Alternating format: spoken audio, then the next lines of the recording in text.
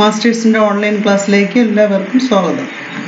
ഇന്ന് നമ്മളിവിടെ ഡിസ്കസ് ചെയ്യുന്നത് 9ാം സ്റ്റാൻഡേർഡിലെ 6ാമത്തെ ചാപ്റ്റർ നോൺ മെറ്റൽസ്, അതായത് അലോഹങ്ങൾ. അതെന്താണെന്ന് നമുക്ക് നോക്കാം.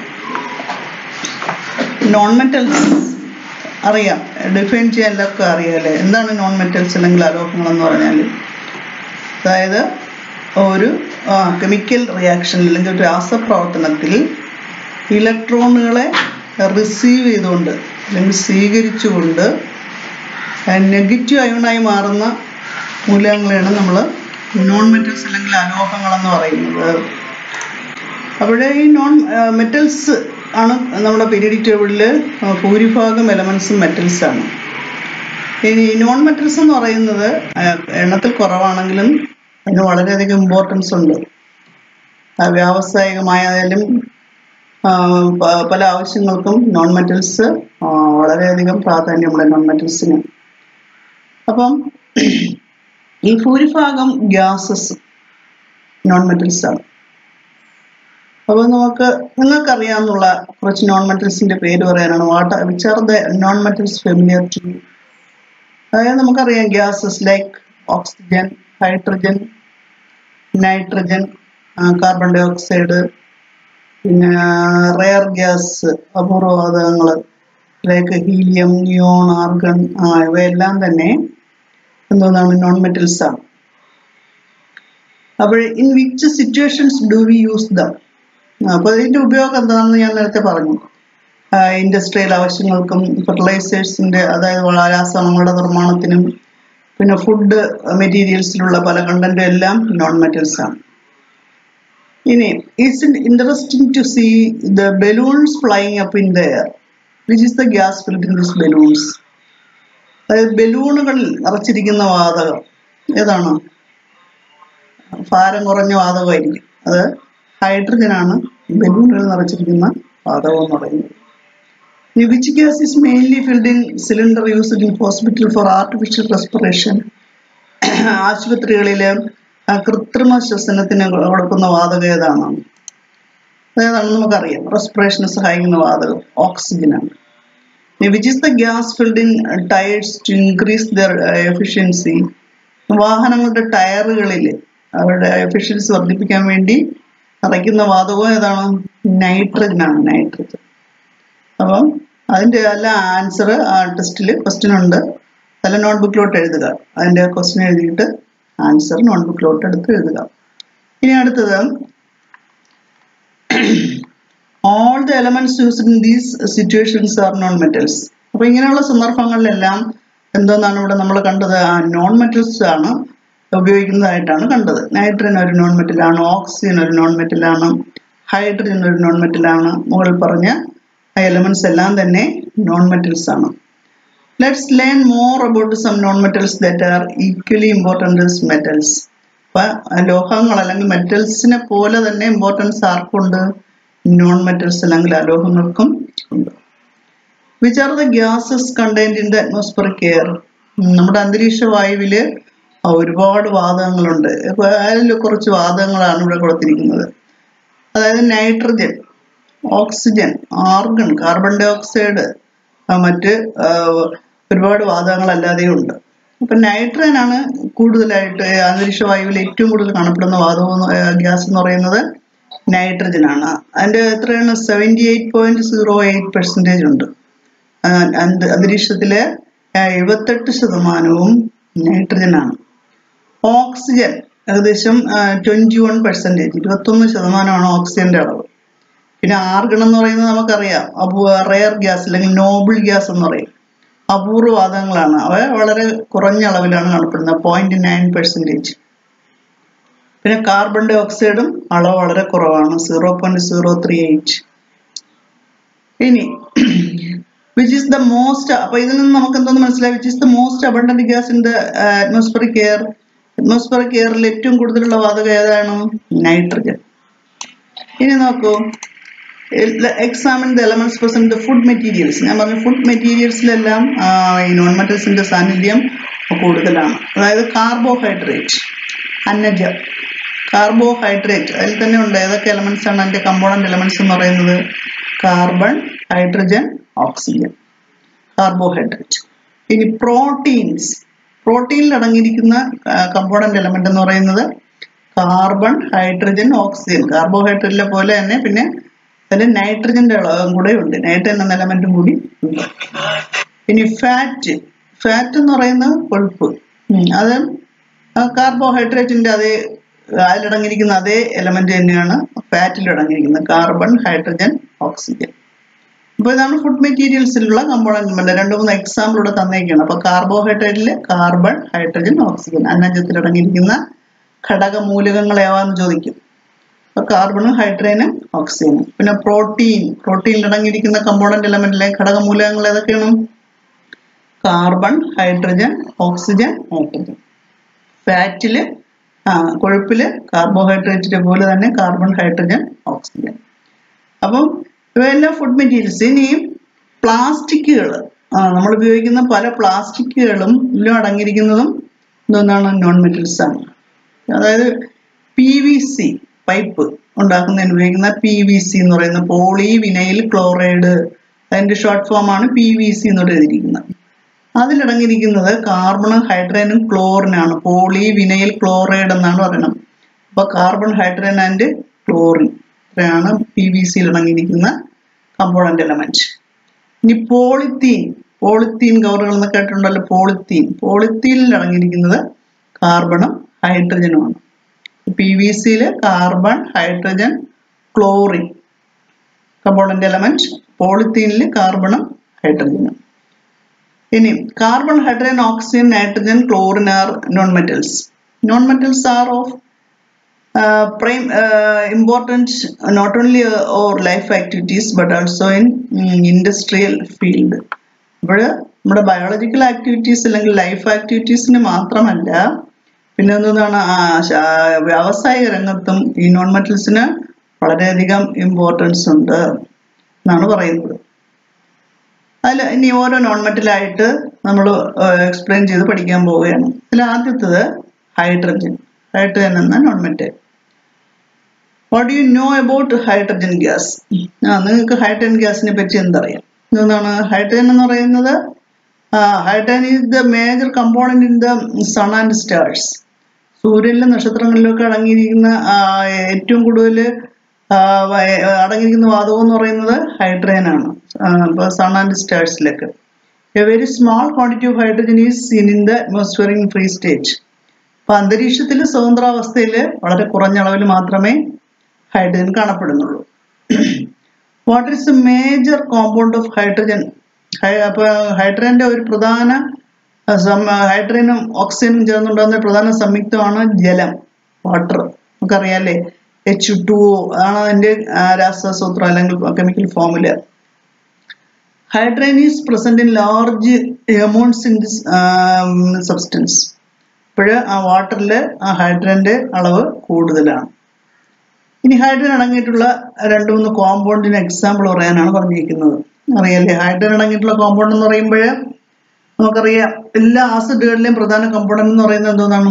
ഹൈഡ്രജൻ ആണ്. ആസിഡുകളിലെ എല്ലാം പ്രധാന കമ്പോണന്റ് എലമെന്റ് എന്ന് പറയുന്നത് ഹൈഡ്രജൻ ആണ്. H2SO4 എന്ന് പറഞ്ഞാൽ എന്താണ്? Sulphuric acid. ആസിഡുകൾ HCl hydrochloric acid, HNO3 nitric acid, ഇനി H2SO4 NH3 അമോണിയ. ഇവയെല്ലാം തന്നെ എന്താണ്? ഹൈഡ്രജൻ അടങ്ങിയിട്ടുള്ള കമ്പോണന്റ് എലമെന്റ്. നമുക്കറിയാം, ചെറിയ ക്ലാസ്സുകളിൽ പഠിച്ചിട്ടുണ്ട്. Hydrogen കണ്ടുപിടിച്ചവരാണ്? Who discovered hydrogen? Henry Cavendish എന്ന ബ്രിട്ടീഷ് സയന്റിസ്റ്റ് ആണ് ഹൈഡ്രജൻ കണ്ടുപിടിച്ചത്. അപ്പൊ who discovered hydrogen? Henry Cavendish. ഇനി എങ്ങനെയാണ് നമുക്ക് ഹൈഡ്രജൻ പ്രിപ്പയർ ചെയ്യുന്നതെന്ന് നോക്കാം. സിമ്പിളായിട്ട് ഹൈഡ്രജൻ നമ്മുടെ ക്ലാസ് റൂമിൽ പ്രിപ്പയർ ചെയ്യണം. എന്ത് ചെയ്യും? നോക്കൂ, take 5 ml of dilute hydrochloric acid in A test tube. ഒരു ടെസ്റ്റ് ട്യൂബിൽ 5 ml നേർപ്പിച്ച ഹൈഡ്രോക്ലോറിക് ആസിഡ് എടുക്കുക. And then add some zinc granules in it. ഇനി അതിലേക്ക് കുറച്ച് സിങ്ക് തരികൾ. സിങ്ക് അറിയാലോ, സിങ്ക് എന്ന് പറയുന്ന ഒരു മെറ്റലാണ്. ZN ആണ് അതിൻ്റെ സിമ്പൽ, സിങ്ക്. സിങ്ക് തരികൾ ഇടുക. എന്നിട്ട് bring a burning matchsticks at the mouth of the test tube. ഒരു കത്തുന്ന ഒരു തീപ്പെട്ടിക്കൊള്ളി അതിൻ്റെ വായ്ഭാഗത്ത് കാണിച്ചാൽ വാട്ട് ഡു യു ഒബ്സർവ്? നിങ്ങളുടെ നിരീക്ഷണം എന്തായിരിക്കും നിരീക്ഷണം? അപ്പോൾ അവിടെ ഏതോ ഒരു വാതകം ഉണ്ടാവും. ഏതൊക്കെ തമ്മിൽ പ്രവർത്തിപ്പിച്ച് നമ്മൾ സിങ്ക് ഗ്രാന്യൂൾസും ഡൈല്യൂട്ട് ഹൈഡ്രോക്ലോറിക് ആസിഡും തമ്മിൽ പ്രവർത്തിപ്പിക്കുമ്പോൾ ഉണ്ടാകുന്ന ഒരു വാതകം അവിടെ തീപ്പെട്ടിക്കൊള്ളി കാണിക്കുമ്പോൾ എന്ത് സംഭവിക്കുന്നു എന്നാണ്. അത് ആ തീപ്പെട്ടിക്കൊള്ളി കാണിക്കുമ്പോൾ അത് കത്തി അണയും. അതായത് ഒരു pop sound, it burns with a pop sound. ഒരു ചെറിയ ശബ്ദത്തോടു കൂടി അത് കത്തി അണയും. അപ്പോൾ which is the gas that burns with a pop sound? അപ്പോൾ ഈ പോപ്പ് സൗണ്ട് ഉണ്ടാക്കി കത്തുന്ന ഒരു വാതകം ഏതാണ്? Is hydrogen. അപ്പോൾ നമുക്ക് ഹൈഡ്രജൻ ഉണ്ടാവുന്ന നമുക്ക് ആ കെമിക്കൽ റിയാക്ഷൻ്റെ ഇക്വേഷൻ എഴുതി നോക്കി കണ്ടുപിടിക്കാം. അതായത് സിങ്കും ഹൈഡ്രോക്ലോറിക് ആസിഡും തമ്മിലുള്ള ഒരു രാസപ്രവർത്തനം നമ്മൾ എങ്ങനെ കെമിക്കൽ ഇക്വേഷനിൽ കൂടി അതിനെ സൂചിപ്പിക്കും? അതിൻ്റെ സിമ്പിൾസ് എഴുതണം. സിങ്കിൻ്റെ simple Zn plus hydrochloric acid HCl. അപ്പോൾ Zn പ്ലസ് HCl. അപ്പോൾ ഇവിടെ ഹൈഡ്രോക്ലോറിക് ആസിഡ് നമ്മൾ ബാലൻസ് ചെയ്യുമ്പം 2 മോളിക്യൂൾസ് എടുക്കണം, 2HCl. അതാണ് അവിടുത്തെ റിയാക്റ്റൻസ് അല്ലെങ്കിൽ അഭികാരകങ്ങൾ. Zn സിങ്കും ഹൈഡ്രോക്ലോറിക് നേർപ്പിച്ച ഹൈഡ്രോക്ലോറിക് ആസിഡും ഗീവ്സ്. അത് തമ്മിൽ പ്രവർത്തിച്ച് എന്തൊക്കെ ഉണ്ടാകുന്നത്? Zinc chloride ZnCl2 plus HCl hydrogen ആണ് അവിടെ വേർതിരിഞ്ഞ് വരുന്നത് H2. സിങ്കും HCl ക്ലോറിനും കൂടി ചേർന്ന് സിങ്ക് ക്ലോറൈഡ് ഉണ്ടാവും. പിന്നെ ഏത് വാതകം സ്വതന്ത്രമാവും? ഹൈഡ്രജൻ വാതകമാണ് അവിടെ സ്വതന്ത്രമാവുന്നത്. അതാണ് നമ്മൾ ഒരു ബേണിംഗ് മാസ്റ്റിക്സ് കാണിച്ചപ്പോൾ അത് ആ പോപ്പ് സൗണ്ടോടുകൂടി, അല്ലെങ്കിൽ തീപ്പെട്ടിക്കൊള്ളി കാണിച്ചപ്പോൾ ഒരു പോപ്പ് സൗണ്ടോടുകൂടി കത്തിയത്. ഹൈഡ്രജൻ വാതകം അങ്ങനെയാണ് ഉണ്ടാകുന്നത്. അപ്പോൾ ആ ഇക്വേഷൻ എഴുതി പഠിക്കണം. സിങ്കും ഹൈഡ്രോക്ലോറിക് ആസിഡും തമ്മിലുള്ള പ്രവർത്തനത്തിന്റെ equation Zn plus 2HCl gives ZnCl2 plus H2. What are the reactance and product in this reaction? നിങ്ങൾക്ക് കണ്ടുപിടിക്കാൻ അറിയാലോ. അഭികാരങ്ങളും ഉൽപ്പന്നങ്ങളും ഒരു കെമിക്കൽ ഇക്വേഷൻ കണ്ടാൽ കണ്ടുപിടിക്കാൻ അറിയാലോ. ഒരു കെമിക്കൽ റിയാക്ഷനിൽ പാർട്ടിസിപ്പേറ്റ് ചെയ്യുന്ന സബ്സ്റ്റൻസ് ആണ് റിയാക്റ്റൻസ്. രാസപ്രവർത്തനത്തിൽ പങ്കെടുക്കുന്ന പദാർത്ഥങ്ങളാണ് അഭികാരകങ്ങൾ. ഇവിടെ ആരൊക്കെയാണ് പങ്കെടുക്കുന്നത്? സിങ്കും ഹൈഡ്രോക്ലോറിക് ആസിഡും. അപ്പോൾ Zn HCl ആണ് ഇവിടുത്തെ റിയാക്റ്റൻസ്. പ്രോഡക്റ്റ് ഏതൊക്കെയാണ്? ZnCl2 H2. സിങ്ക് ക്ലോറൈഡും ഹൈഡ്രജനുമാണ് ഇവിടുത്തെ പ്രോഡക്റ്റ്, ഉൽപ്പന്നങ്ങൾ. ഇതിന്റെ ഫലമായി ഉണ്ടാകുന്ന ഉൽപ്പന്നങ്ങളെയാണ് നമ്മൾ പ്രോഡക്റ്റ് എന്ന് വിളിക്കുന്നത്. അപ്പോൾ സിങ്ക് ക്ലോറൈഡും ഹൈഡ്രജനുമാണ് ഇവിടുത്തെ ഉൽപ്പന്നങ്ങൾ അല്ലെങ്കിൽ product. How is zinc chloride formed along with hydrogen gas in this chemical reaction? ഈ കെമിക്കൽ റിയാക്ഷനിൽ ഹൈഡ്രജൻ എങ്ങനെയാണ് ഉണ്ടായത്? സിങ്ക് ക്ലോറൈഡിന്റെ കൂടെ എങ്ങനെയാണ് ഹൈഡ്രജൻ ഉണ്ടായത്? അപ്പം എന്താണ് നമുക്ക് നോക്കാം. During this chemical reaction which atom replaces hydrogen in hydrochloric acid? ഇവിടെ സംഭവിച്ചത് എന്താണെന്ന് വെച്ചാൽ ഹൈഡ്രോക്ലോറിക് ആസിഡിൽ നിന്ന് ഹൈഡ്രജനെ മാറ്റിക്കൊണ്ടുപോയി, റീപ്ലേസ് ചെയ്തു. അവിടെ നിന്ന് ആദേശം ചെയ്തു എന്ന് പറയും. ആദേശം ചെയ്ത് മാറ്റിയെടുത്തത് ഏത് എലമെന്റ് ആണെന്നാണ് ചോദിച്ചേക്കുന്നത്. ഹൈഡ്രോക്ലോറിക് ആസിഡിൽ നിന്ന് ഹൈഡ്രജൻ മാറിപ്പോകാൻ കാരണം ആരുമായി പ്രവർത്തിച്ചപ്പോഴാണ്? ഇവിടെ ഹൈഡ്രോക്ലോറിക് ആസിഡിനെ കൊണ്ട് പ്രവർത്തിച്ചത് സിങ്ക് ആണ്. അപ്പൊ സിങ്ക് എന്ന എലമെന്റ് ആണ് ഹൈഡ്രോക്ലോറിക് ആസിഡിൽ നിന്ന് ഹൈഡ്രജൻ ഡിസ്പ്ലേസ് ചെയ്താൽ അതിനുള്ള കാരണം, മാറിപ്പോയതിന് കാരണം, അല്ലെങ്കിൽ റീപ്ലേസ് ചെയ്ത് കൊണ്ടുപോയത് സിങ്ക് ആണ്. അതാണ് ഇവിടെ ചോദിച്ചേക്കണം. During the chemical reaction which atom replaces hydrogen in hydrochloric acid എന്ന് വെച്ചാൽ സിങ്ക്. ഇനി that is the zinc atom takes the place of hydrogen atom in hydrochloric acid molecule by replacing it. This type of reactions where an element in a compound is displaced by another element is called displacement reaction or substitution reaction എന്ന് പറയും. അപ്പോൾ ഇത്തരത്തിലുള്ള രാസപ്രവർത്തനങ്ങളെ എന്തോന്ന് പറയും? Displacement reaction അല്ലെങ്കിൽ ആദേശ രാസപ്രവർത്തനം എന്ന് പറയും. അപ്പോൾ എന്താണ് ആദേശ രാസപ്രവർത്തനം അല്ലെങ്കിൽ ഡിസ്പ്ലേസ്മെന്റ് റിയാക്ഷൻ എന്ന് പറയുന്നത്? അതായത് reaction where an element in a compound is displaced by another element. So in a chemical reaction, an element in a compound is displaced by another element. ഒരു എലമെന്റ് മറ്റൊരു എലമെന്റിനെ ആദേശം ചെയ്യുന്ന രാസപ്രവർത്തനങ്ങളെ ഒരു മൂലകം മറ്റൊരു മൂലകത്തിനെ അതിന്റെ സംയുക്തത്തിൽ നിന്നും ആദേശം ചെയ്യുന്ന രാസപ്രവർത്തനങ്ങളെയാണ് ആദേശ രാസപ്രവർത്തനം എന്ന് പറയുന്നത്. അതിന്റെ ഡെഫിനിഷനും അതിന് എക്സാമ്പിളും പഠിച്ചേക്കണം. എക്സാമ്പിൾ ഏതാണ്? സിങ്കും ഹൈഡ്രോക്ലോറിക് ആസിഡും തമ്മിലുള്ള രാസപ്രവർത്തനം എന്ന് പറയുന്നത് ഒരു ഡിസ്പ്ലേസ്മെന്റ് റിയാക്ഷന് എക്സാമ്പിൾ ആണ്, അല്ലെങ്കിൽ ഒരു ആദേശ രാസപ്രവർത്തനത്തിന് എക്സാമ്പിൾ ആണ്. മനസ്സിലായല്ലോ? ഒരു എലമെന്റ് മറ്റൊരു എലമെന്റിനെ അതിന്റെ കോമ്പൗണ്ടിൽ നിന്ന് ഡിസ്പ്ലേസ് ചെയ്യുന്ന കെമിക്കൽ റിയാക്ഷൻസിനെയാണ് ഡിസ്പ്ലേസ്മെന്റ് റിയാക്ഷൻ അല്ലെങ്കിൽ ആദേശ രാസപ്രവർത്തനം എന്ന് പറയുന്നത്. ഇനി അതിന് മോർ എക്സാമ്പിൾസ്, അതിന് കൂടുതൽ ഉദാഹരണങ്ങളിലൂടെ കൊടുത്തേക്കുന്നു. Reaction between metal and dilute acids are examples of displacement reaction. അപ്പോൾ ഡിസ്പ്ലേസ്മെന്റ് റിയാക്ഷന് കൂടുതൽ എക്സാമ്പിൾ എന്ന് പറയുന്നത് ലോഹങ്ങളോ ആസിഡുമായുള്ള പ്രവർത്തനങ്ങളെല്ലാം തന്നെ എന്തോന്നാണ്? ഡിസ്പ്ലേസ്മെന്റ് റിയാക്ഷൻ ആണ്. അതായത് ആസിഡുകളിൽ നമുക്കറിയാം, ആസിഡുകളിലെ പ്രധാന കമ്പോണന്റ് എന്ന് പറയുന്നത് ഹൈഡ്രജൻ ആണ്. അപ്പൊ ആസിഡുകൾ ലോഹങ്ങളുമായി പ്രവർത്തിക്കുമ്പോൾ അതിനെ ഡിസ്പ്ലേസ് ചെയ്യും. ഈ ലോഹങ്ങൾ അല്ലെങ്കിൽ ഈ മെറ്റല് ആസിഡിൽ നിന്ന് ഹൈഡ്രജനെ ആദേശം ചെയ്യും അല്ലെങ്കിൽ ഡിസ്പ്ലേസ് ചെയ്യും. അപ്പൊ ഒരു ആസിഡ്, അതായത് ആദ്യത്തെ ആസിഡ് ഹൈഡ്രോക്ലോറിക് ആസിഡ്, ഹൈഡ്രോക്ലോറിക് ആസിഡും മെഗ്നീഷ്യം എന്ന മെറ്റലുമായിട്ടുള്ള കെമിക്കൽ റിയാക്ഷൻ ആണ് ഇവിടെ പറഞ്ഞിരിക്കുന്നത്. Mg+2HCl, മെഗ്നീഷ്യവും ഹൈഡ്രോക്ലോറിക് ആസിഡും തമ്മിലുള്ള കെമിക്കൽ റിയാക്ഷൻ എന്തൊക്കെയാണ് ഉണ്ടാകുന്നത്? നമുക്ക് എങ്ങനെ കണ്ടുപിടിക്കാം? മെഗ്നീഷ്യവും ഹൈഡ്രോക്ലോറിക് ആസിഡിലെ ക്ലോറിനും ആയി പ്രവർത്തിച്ച് മെഗ്നീഷ്യം ക്ലോറൈഡ് MgCl2+H2. അപ്പൊ അവിടെ ഹൈഡ്രോക്ലോറിക് ആസിഡും മെഗ്നീഷ്യവുമായി പ്രവർത്തിച്ചപ്പോഴും ഹൈഡ്രജൻ അവിടെ ഡിസ്പ്ലേസ് ചെയ്യപ്പെട്ടു, ആദേശം ചെയ്യപ്പെട്ടു. മെഗ്നീഷ്യം ക്ലോറൈഡും ഹൈഡ്രജനും. നെക്സ്റ്റ് അടുത്ത ആസിഡ് സൾഫ്യൂരിക് ആസിഡുമായിട്ടുള്ള പ്രവർത്തനം. 3 പ്രധാന ആസിഡുമായിട്ടുള്ള പ്രവർത്തനമാണ് ഇവിടെ കൊടുത്തേക്കുന്നത്. Hydrochloric acid, sulphuric acid, nitric acid. Sulphuric ആസിഡിന്റെ chemical ഫോമിൽ എന്താണ്? രാസസൂത്രം H2SO4. അത് സിങ്കുമായിട്ടുള്ള പ്രവർത്തനം. എങ്ങനെ എഴുതും? ആദ്യം സിങ്കിന്റെ സിമ്പിൾ എഴുതുക, Zn പ്ലസ് സൾഫ്യൂരിക് ആസിഡിന്റെ കെമിക്കൽ ഫോമിൽ H2SO4. അപ്പൊ zinc plus H2SO4 gives ZnSO4.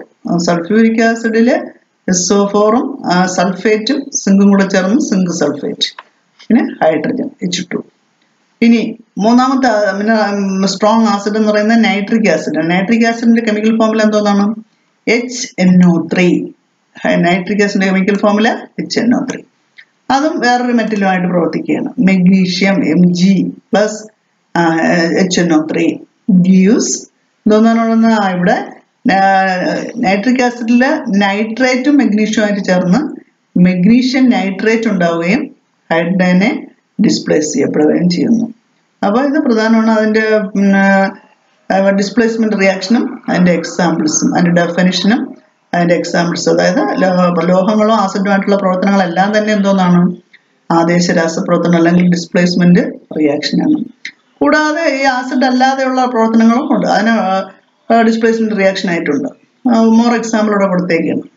സിങ്കും copper സൾഫേറ്റുമായിട്ടുള്ള പ്രവർത്തനം. സിങ്കും കോപ്പർ സൾഫേറ്റുമായിട്ട് പ്രവർത്തിക്കുമ്പോൾ സിങ്ക് സൾഫേറ്റും കോപ്പറും. ഇവിടെ ആരെ ഡിസ്പ്ലേസ് ചെയ്തു? സിങ്ക് കോപ്പറിനെ കോപ്പർ സൾഫേറ്റിൽ നിന്നും ഡിസ്പ്ലേസ് ചെയ്തു. കണ്ട? അപ്പൊ ഇതിനെ ഡിസ്പ്ലേസ് ചെയ്യപ്പെട്ടത് കോപ്പർ. ഏതിനാൽ ഡിസ്പ്ലേസ് ചെയ്യപ്പെട്ടു? ഏതിനാൽ ആദേശം ചെയ്യപ്പെട്ടു? സിങ്കിനാൽ കോപ്പർ ഇവിടെ ഡിസ്പ്ലേസ് ചെയ്തതായിട്ടാണ് കാണിക്കുന്നത്. അതുപോലെ sodium bromide plus chlorine NaBr plus chlorine. അവിടെ സോഡിയം ക്ലോറൈഡും ബ്രോമിനുമാണ് ഉണ്ടാകുന്നത്. അതായത് സോഡിയം ബ്രോമൈഡിൽ നിന്ന് ക്ലോറിനാണ് അവിടെ പിന്നെ ബ്രോമിനെ ഡിസ്പ്ലേസ് ചെയ്തത്.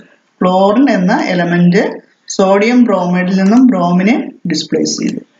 ഇനി CH4+Cl2 മീഥെയിൻ. CH4 എന്ന് പറഞ്ഞാൽ മീഥെയിൻ ആണ്. മീഥെയിൻ എന്ന് പറയുന്ന കോമ്പൗണ്ട് ആണ്, ഒരു സംയുക്തമാണ്. മീഥെയിനും ക്ലോറിനും കൂടെ ചേർന്നുമ്പോൾ മീഥൈൽ ക്ലോറൈഡും HCl ആണ് ഉണ്ടാകുന്നത്.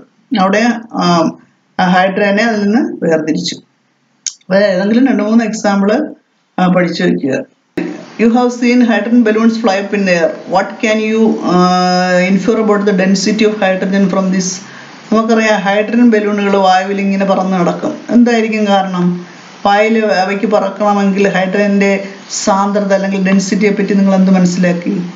അതായത് വായുവിനേക്കാൾ ഭാരം കുറഞ്ഞാലല്ലേ അതിൽ വായുവിൽ പൊങ്ങി നടക്കാൻ പറ്റുള്ളൂ. അപ്പോൾ ഹൈഡ്രജന് എയറിനേക്കാൾ ഡെൻസിറ്റി കുറവാണ് അല്ലെങ്കിൽ സാന്ദ്രത കുറവാണ്.